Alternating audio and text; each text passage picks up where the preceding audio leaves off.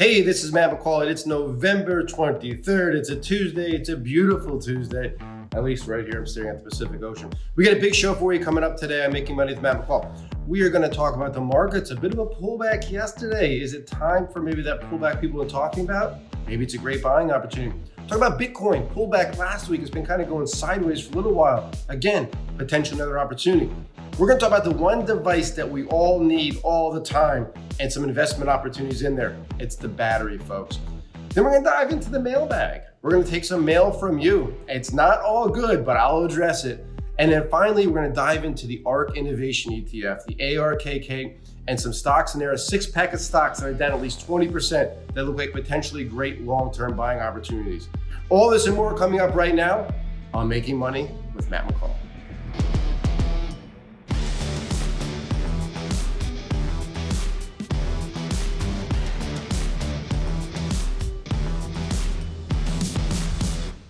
All right, folks, again, this is Matt McCall. Thanks for joining me. Man, it's so great to be back. Sorry, it's been a week. It's been a bit of a travel week for me here. I'm right now down in Nicaragua, which is my second home. And I wish I had a background for you right now, but the lighting doesn't work looking out the Pacific Ocean out there. Not a lot of waves today, but it's a beautiful day here in what I call paradise. But we got a big show for you today, so I want to jump into it. We have the markets yesterday turning around a little bit. We rallied to new all-time highs, and then we ended up closing down all the major averages. We rallied initially on the fact that President Biden came out and said that he's going to have Jerome Powell continue to be the Fed chairman. Brainerd was the other option, Lael Brainerd, something like that. I have messed up her name. It's a woman, by the way. She will be the vice chairman of the Fed. So this was taken as a bit of a good thing for a lot of stocks, especially at financials, because it indicates that likely interest rates will continue to creep up over the next couple of years. US dollar was up yesterday as well, but that hurt some of the innovation in the growth stocks because there is a perception that the growth stocks will be hurt by higher interest rates. And I agree, interest rates will likely continue to move higher in the near future. However, based on historical basis, I don't see interest rates being a real major concern for me. I don't see it happening. So let's take a look here real quick at the chart. This is the S&P 500 we'll take a look at. As you can see, right here was yesterday. I mean, we hit an all-time high intraday, then closed on the low of the session. So we closed down, and I could take a look here. It's early. The market's not even open yet here. It's about 8:35 East Coast time. But I can see here the markets are down about 0.2% here with about 55 minutes until the open, as you can see here on the spiders. So a little bit more weakness. I think we're going to have a bit of a follow through, and we could have a pullback.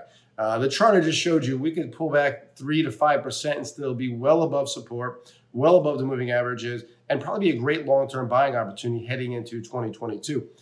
As bullish as I am on the roaring 2020s, it does not mean there will not be pullbacks of 5 to 10%, which are normal pullbacks, 10 to 20%, which is what we call a correction, even 20+%, which is termed a bear market. There will be other recessions during the roaring 2020s. Just keep in mind that nothing goes straight up, especially not the stock market.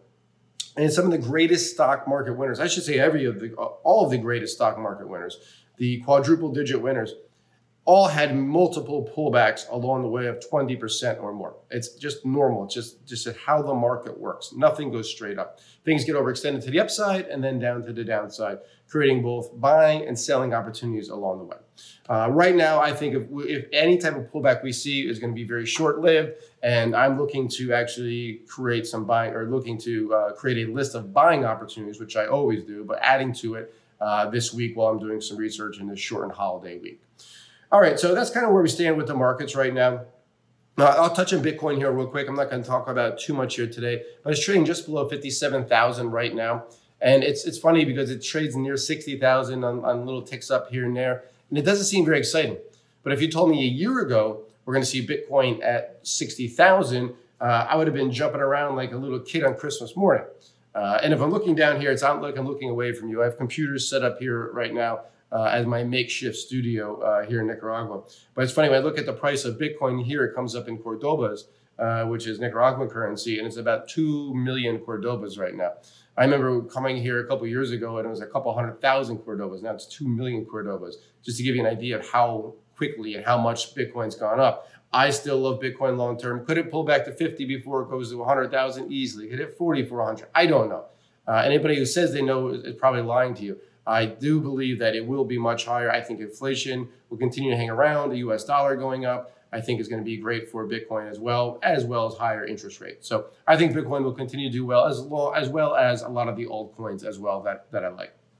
So just want to give you a quick update of my view on that. So let's jump into the device that everybody needs. It's basically in everything. It's in all these devices I have right here, and then I have quite a few. Maybe I'll take a picture and put it on Twitter of all the crazy devices I have here. But it's batteries, and battery technology is due for a major once in a generational change, in my opinion. You know, the lithium-ion battery changed things dramatically. That was Dr. John Goodenough, who's now, I believe, either 99 or 100 years old, still, I think, associated with University of Texas. He's down in Texas. He's also now a huge proponent of the solid-state battery, which, if you know me, I think the solid-state battery will be the technology that will end up being the next breakthrough when it comes to battery technology. And it's already here. It's just tough to scale it out and tough to get it big enough to be in cars. But it's something, again, during the roaring 2020s that I think will come to fruition, and we'll see solid-state batteries.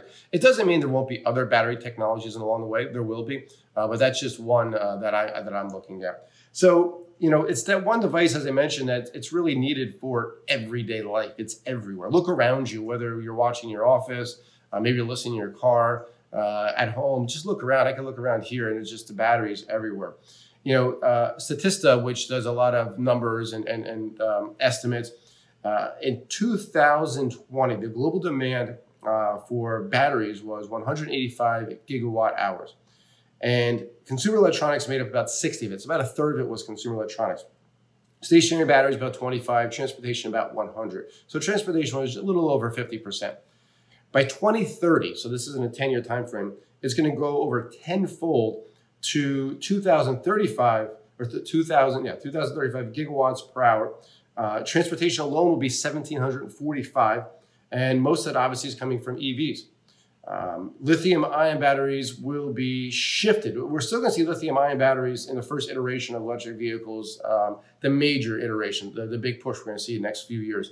There's still going to be lithium-ion batteries. Solid-state batteries will not be scalable to the second half of this decade at the earliest.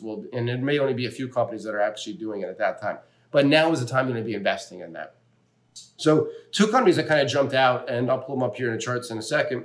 One is one that has not even been converted over. The merger's not been complete yet. And this is a company that goes by the name of Solid Power. But as you can take a look here, I'll pull up the chart for you.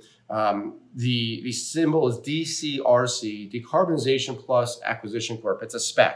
So there's a definitive agreement for it to merge into this SPAC. The valuation where the price is right now is give or take about $1.5 billion. So not that big of a company. And there's somewhat of what I considered a quasi solid state battery. You know, it's a little different than your traditional solid state battery that uses ceramic, which is in the middle that it passes through. And, you know, for lithium, it is liquid, and that's what makes it so dangerous and gives it and doesn't hold its power as well. So the good news, though, about Solid Power is that a lot of solid-state batteries, I mentioned, second half of the decade. Solid Power claims that they will be able to reach mass production of its battery by 2023. It's almost 2022, so that's not too far away. And that's going to be a couple of years ahead of the solid-state batteries that are also pursuing this. And, you know, most big-name battery companies, or, you know, ones that we hear about, also have big-name investors or partners or backers in it. Solid Power fits this mold as well. They have both Ford and BMW that invested early in the company, and both are set up to run pilot programs with the batteries next year in 2022. So those are obviously two very big companies that are backing it. As I mentioned, it's a $1.5 billion company, give or take. QuantumScape, which also went public just recently in the last year, symbol QS, is a solid-state battery company that years away from mass production, valued at $14 billion. So about 9 times the size, just to give you an idea of what that $1.5 billion means. They also have a business partnership with SK Innovation. It's a big company out of South Korea. They're big into batteries and electronics as well. And they want to help with the mass commercialization of this. So they also invested about $30 million into the pipe deal that was during the SPAC transition. So the next one we'll take a look at here is GWH is the symbol on this one. And again, a newer company as well, ESS Tech here. I'll pull it up. This is a battery that's a little bit different, not solid state, not lithium ion. The composition of the electrolytes in this battery is actually water, salt, and iron. And guess who backs it? Again, most of these are backed by big names. Bill Gates backs this company. And what they're trying to do is a little different. They're looking to solve the major issue in the clean energy business. And as you can see here, this is when it started trading after the SPAC. $10, it jumped up to 28, and it's been kind of drifting lower, but consolidating around $14 to $16 recently. Not a lot of volume in the stock to give you an idea. But one of the major issues that you have with solar and wind power is that the sun is only up so many hours a day, and the wind doesn't blow all the time. So they need battery storage that once this energy is harnessed, it gets harnessed, and they need a battery storage to store it for times when the sun's not out and the wind's not blowing. That is key. I can't emphasize how important that is to the future of clean energy. Well, this company is looking to solve this problem. Their materials, what's nice about this is the three materials that are needed, I just mentioned, water, salt, and iron. Quite abundant and not expensive. Whereas you look at your traditional lithium-ion battery, prices for lithium are going up, tough to get. China's trying to kind of corner the market. Cobalt, same thing, prices going up. Majority, 70% comes from the DRC, the Democratic Republic of Congo. Over 70% then from there goes over to China. China's really kind of monopolizing it, so that's not good. Prices are going to go up. Vanadium, another resource, expensive, that's in that same realm. So these are three resources in the lithium-ion battery that they're not coming from places that I consider safe. At the same time, they're pricey. So that's not the kind of business that I want to be in, if you think about it. And also the company claims, ESS Tech claims that their battery will store energy for about 12 hours versus your traditional lithium-ion battery is 4, so about 3x. It doesn't sound like a lot, 12 hours to me, but it's still 3x better than what we have here today. So they currently have one product available. They call it the Energy Warehouse. It looks like the back of a semi-truck, or a modular that would go on to rail. So it's exactly what it looks like, but the battery storage is within there. They're also looking to build out a second product. They're calling it Energy Centers. This large battery is intended for utilities that use clean energy, solar and wind. And that's supposed to begin trials next year in 2022. And believe it or not, the company expects to generate its first profit in 2023. So the reason I picked these two battery stocks is because they're kind of under the radar. You probably never heard of either one. The other reason I brought these up is because they both, again, these are according to the company, since some analysts, we'll see if it comes to fruition, but expected to become either profitable or in the case of ESS Tech here, or going back to solid power, both by 2023 to be profitable like ESS Tech or solid power have mass scalability. Two things that a lot of solid state batteries, which I love, just aren't there yet. They're years away. And when it comes to investing in batteries, if you follow me, this is the approach I take. I take what's called the basket approach, because I don't know if ESS Tech is going to be the big winner. I don't know if solid power is going to be the big winner. Maybe it's QuantumScape. Maybe Li-Cycle, which is the North America's largest recycler of lithium ion, ends up being a big winner next couple of years as as lithium demand goes up. There's so many different battery stocks out there, folks, that I want to create the basket and not try and be a hero and pick the one, because I'm fairly certain that I'm going to be correct on the mega trend of batteries going up. I just don't know. I'm not going to claim to know which one that I think is the best. So you create that basket. So if you say to yourself, I'm going to invest $5,000 in battery technology for the roaring 2020s, I believe what Matt's saying, then you put 1,000 into five different stocks. Sure, the biggest winner may only have 1,000 in it, but the biggest loser only has 1,000 in it. So the reward to risk ratio works in your favor 99.9% of the time. There'll be some times where even I say, listen, this company, I love it. I want to have more in this company. But typically the basket approach for the average investor is the best way to go. And remember, there's 3 goals that we have with this show, folks. We want to have fun. We want to make money. And what I just did right there is educate you as well on how to approach asset management when it comes to building out your portfolios. I wanted to talk about Apple a little bit, moving into the electric vehicle space, but I'm going to save that for later this week. I'm not sure what day it's going out because obviously our next show should be Thursday, and that is Thanksgiving. So maybe I'll tape it Wednesday night and get it out. But when it comes to Apple making strides, the rumors are, according to Bloomberg, they're going to have launched their autonomous vehicle, which is obviously going to be electric, not just electric, but autonomous. No steering wheel, no pedals, next 4 years. So that's pretty much a whole show in itself. So I'm going to talk about that later. I want to talk about it today, but we will talk about that a little bit later. I also want to talk about ARK and the stocks, but let's jump into the mailbag here a minute. And there's been a lot of comments because I've been doing a podcast for many, many years. I was doing radio shows many, many, many years ago. I've been on television over 1,500 times, probably 2,000 times on Fox Business, Fox News, Glenn Beck Network, CNN, you name it. And it's now that I'm living on Stansberry Research's YouTube page, which was mainly built around Danny Camboni, and a lot of her followers tend to be gold bugs, and the fact that I don't like gold, they definitely hate me. So I have some mail here, and it doesn't bother me because I've gotten thick skin over the years of being in the media for a very long time. But I just want to say some of this and read some of these and just tell you my rebuttal to them, because some of them are just complete BS, to be honest with you. One says I should be a politician. It's a rich person's view that is out of touch with the mass majority of people. I will tell you this. I think politicians left and right, majority, not every politician, majority of politicians are terrible. I don't think, because they're elected to help us and they are working for us, but they don't. So I take that. That's one that actually bothers me. I'm definitely not a politician, and that person clearly does not know me. A rich person view that's out of touch, that's complete BS too. I'm from a family of 5. Low middle class. I worked my ass off. I went to 6 colleges. I've been working since I was 12 years old. Bought my first car.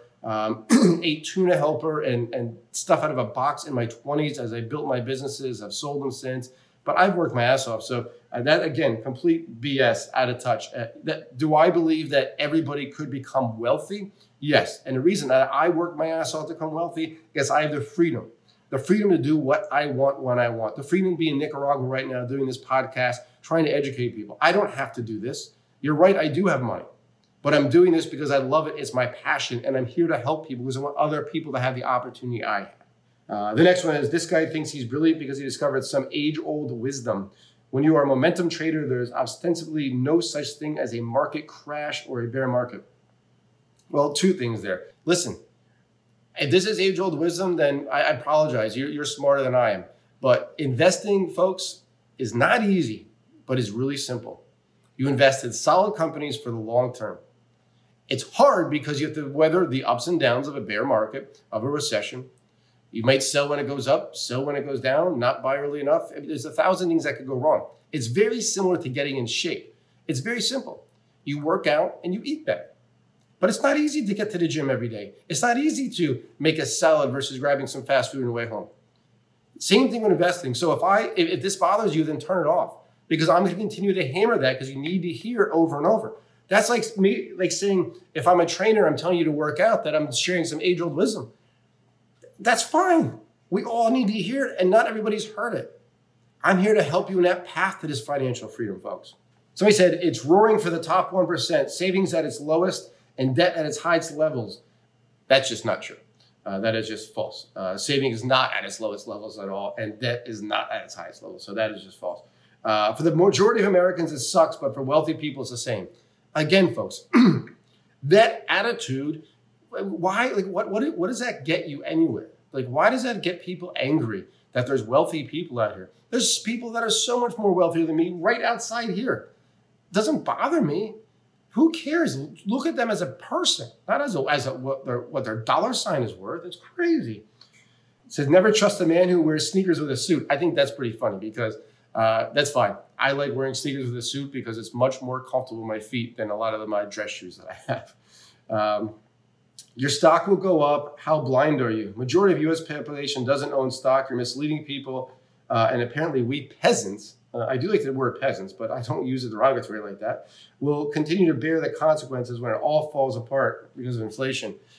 The majority of U.S. population, I think it's about 55, 56% or so now, have exposure to the U.S. market. So a little over a majority. But I agree with you. More people should have exposure to the stock market. I agree. And a very easy way to do that is through, if you have a job, your company sponsor program, whether it be a 401k or 403b if you work in the school districts. But that's one of the great ways to get into it. And I'll tell you, I started my first company that way by just putting money away in my 401k, and then I pulled it out and started my company. So I think it's a great way. Most of us have the opportunity to do that. If you're watching this show, you probably have some money laying around and you have the opportunity. You have to start somewhere. I don't care if it's $100, put it away and keep adding to it every month. So again, I think that's a very negative way to view life. He's probably correct about stocks going higher, but I bet he doesn't know when to get out. He's going to lose when everybody else loses. I don't have a crystal ball. You're right. I don't know when to get out. So I'll give you that. I do know that if I invest in companies that are part of megatrends that I believe will continue to move higher, I have a diversified portfolio, it doesn't matter about when getting out. It's a matter about growing over time. Last one says, I cannot stand that this guy is part of Stansberry. He's a total opposite of our beloved Daniela. Daniela and I are friends, so you shouldn't really put people against each other. Second of all, because Daniela interviews a lot of people who love gold, that's fine. I don't have to like gold. You don't have to like my stocks, but you don't have to be personal about it. You don't like. I don't like gold. I don't own any. I have no intention of ever owning any gold. Maybe my view may change. I don't know, but that's just my view, folks. So that's what you have to realize here. You're better off listening to different views outside of what you do. If you're a Republican, all you do is listen to Fox News, or you're a Democrat, all you do is listen to MSNBC, that's good. You feel good about yourself, but you have to open your mind to other things. I'm open to gold. I just don't see it right now. And it got hit yesterday with the dollar going up, and I think the dollar keeps going up, so I don't think it's a good idea for gold right now. All right, now let's talk stocks before I wrap it up here. I want to look at a 6-pack of ARK stocks. So let me pull up here the ARK Innovation Fund. That's Kathy Wood, as you probably know. The symbol is ARKK, and we'll take a look here. It's at some nice support level here. It's between 100 and like 107, right in this area. A lot of support, folks. And I think it's probably not a bad buying opportunity, somewhere down in here, to be honest with you. But, you know, she goes after some very mega trend stuff like me. We don't agree on everything, but a few. But here's a 6-pack of stocks. And let me show you a chart here really quick to give you an idea of this. So here are the 6 stocks. Teladoc, Beam Therapeutics, 10X Genomics, DraftKings, Square, DocuSign. And this is a chart that shows the percentage off the highs. Everywhere from DocuSign being down 20% to Teladoc being down 63%, folks. Some big pullbacks along the way, but pullbacks create opportunities. So that's why I wanted to bring this up. So let's go back here and let's run through these quickly. First one is Beam Therapeutics. You can see BEAM is the symbol. Again, sitting on some nice long-term support here at 80. It's a $5.5 billion company. They use base editing. They target a single base in the genome. So it's a genetics play. They're not expecting any significant revenue for years. It's going to be a while out, but I think this company has some huge potential. But again, this must go in a basket with other healthcare or genetic focused companies because it's too risky in my mind just to own one. You want to own a basket. Another one will be DraftKings. You know, DraftKings, it's a $15 billion company. It's a leading player in the sports gambling megatrend. And this megatrend is not stopping anytime soon, folks. They had revenue last year in 2020, about $614 million. By 2023, so in 3 years, looking for $2.5 billion. So about 4x growth over 3 years. That's fantastic. Still losing money, though. Even 2023, expect to lose over $1 a share. Maybe that's why it's getting hit. But I will tell you, man, it's taken a big beating. And you go back here, really big support at 35. It's trading just above there now. Could break that, I don't know. But I see it as a nice kind of a play down here on this pullback because sports gambling's not going away. The stock that got hit the hardest in that list is Teladoc, $17.5 billion company. People know me, they know I love this company. We had it way, way back in the day, took some off the table. Teladoc is, as mentioned, $17.5 billion global leader in telehealth. So it took a huge run up. Let me see if I can zoom out here a little bit. During the pandemic, as you can see, I mean, big run up during the pandemic, obviously, as people were stuck home and had to see the doctor via telehealth. I actually, in about 3 minutes, have a video with one of my doctors, as a matter of fact. That's why I'm talking so fast. The company had a revenue of $553 million in 2019. 2021, up to over $2 billion. And in 2023, $3.2 billion. So it's still growing. And that, to me, should turn a profit around 2024. This has been beaten up. Could it keep falling lower? Yes, but I think this stock regains its highs during the roaring 2020s, which from here is at least a triple. So I think it's a huge, huge upside for Teladoc. Telehealth is not going anywhere, folks. Next company is 10x Genomics, symbol TXG. Very choppy charts, kind of in a consolidation pattern here over the last few months. $16.5 billion company. It's a life sciences company that uses software, hardware, and science, both biology and chemistry, for its clients. And 84% of its sales come from consumables and software. And that's a really nice place to be. You know, think genetic testing. 2022, $298 million in sales. 2023, looking for $908 million. Profitable in 2023. You gotta love that. Square, $97.5 billion company. Big fintech. It's a play in cryptos, the Cash App. 2019 at $4.7 billion in sales. By 2023, you're looking for over $23 billion in sales. Man, I like this. 2023, looking to make $2.82 a share from 84 cents last year. Great opportunity to pull back for me for a big cap company. Finally, last one, DocuSign. We all know what that is. It's the cloud-based agreement signature software company. It looks like their revenue is going from fiscal year 2021, which just ended, $1.45 billion up to $3.4 billion in 3 years, and 90 cents a share last year to $3 a share in 3 years from now. So that was very quick. I want to get through those as we're closing in on the 30-minute mark. And again, I told you I have a call coming up in like literally 30 seconds. But thank you all so much. Please comment below, good or bad. It's fine. I want to make this show better and better. I mean, I can't be everything to everybody, folks, honestly. I'm doing my best here, and I'm trying to, again, 3 things. We want to have fun.